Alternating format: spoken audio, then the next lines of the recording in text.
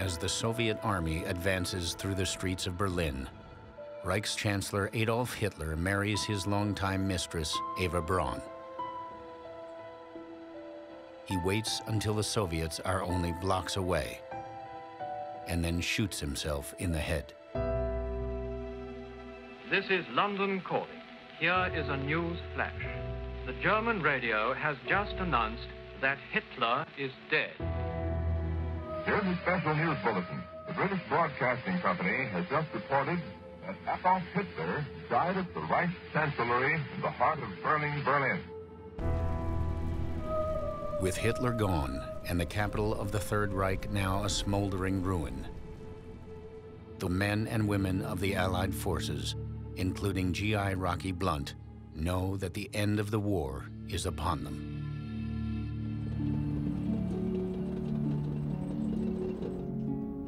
I guess I'll be heading home soon. After everything I've been through, that will be a major accomplishment by any account. But there's still so many unanswered questions, so much I'm uncertain of. One thing I am certain of, I have to put the horrors of the past behind me and build a new life. A life of peace, not war.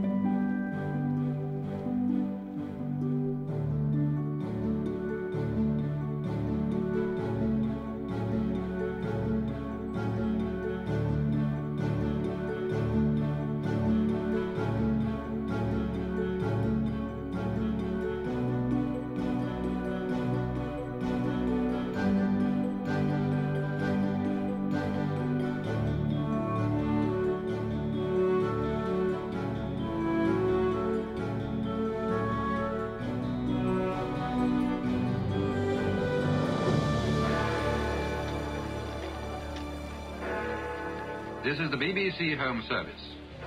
We're interrupting programs to make the following announcement. It is understood that in accordance with arrangements between the three great powers, an official announcement will be broadcast by the Prime Minister at 3 o'clock tomorrow. In view of this fact, tomorrow, Tuesday, will be treated as Victory in Europe Day. After nearly 6 long years, the war in Europe is finally over. May 8th, 1945 is declared Victory in Europe Day. Spontaneous celebrations erupt throughout the world.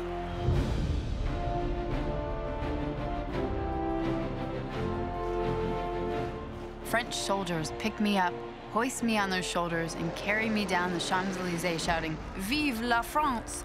Vive l'Amérique!" After 4 years of service in 5 countries, U.S. Army nurse June Wandry is on furlough in Paris on VE Day. We are in the heart of Paris. The crowd is nearly hysterical. Everyone is out on the streets, planes zooming overhead in huge formations.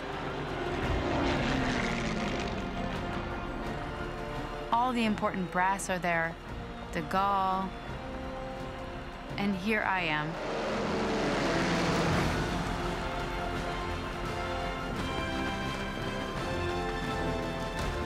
A very great crowd is collected already. Thousands upon thousands of people gathered to share this historic day with the King and Queen.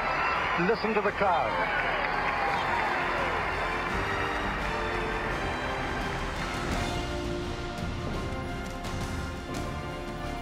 The last communique of World War II is in. The Russian people were told for the first time of Germany's unconditional surrender. In the nearly 4 years that the United States fought in World War II, about 16 million Americans served in the armed forces. Over 415,000 never made it home. Most were killed in combat. Many remain missing in action. For those who survived, the echoes of the war experience linger for a lifetime.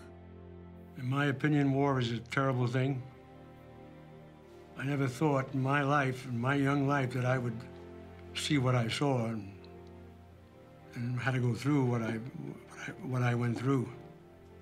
Every cross I see in a military cemetery represents a young life of between 20 and 40 years of age. That's a waste. That shouldn't be. The people who create those situations are never the ones that are out there fighting.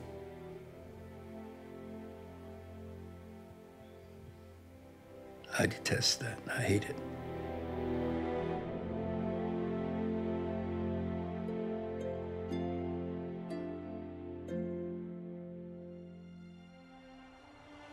War is stupid, crazy. We've got to have love on our planet. There is a pride in being a veteran. I know that being a veteran sets me apart from millions of other people who did not sacrifice so much of their life and their mentality and their emotions for our country. Of that, I'm very proud.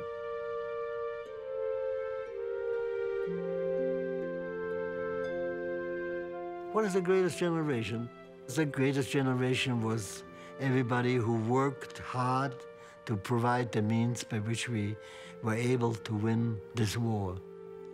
The greatness encompassed the country as well, the whole country. It's all of us, not just the military.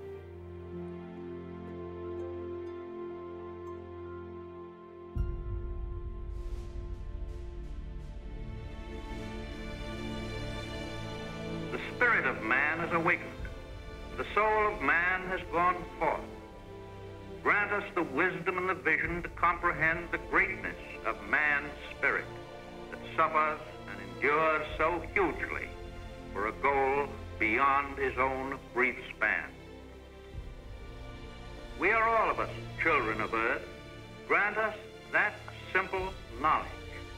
If our brothers are oppressed, then we are oppressed. If they hunger, we hunger. If their freedom is taken away, our freedom is not secure. Grant us a common faith that man shall know bread and peace, that he shall know justice and righteousness, freedom and security, an equal opportunity and an equal chance to do his best, not only in our own lands, but throughout the world. And in that faith, let us march toward the clean world our hands can make. Amen.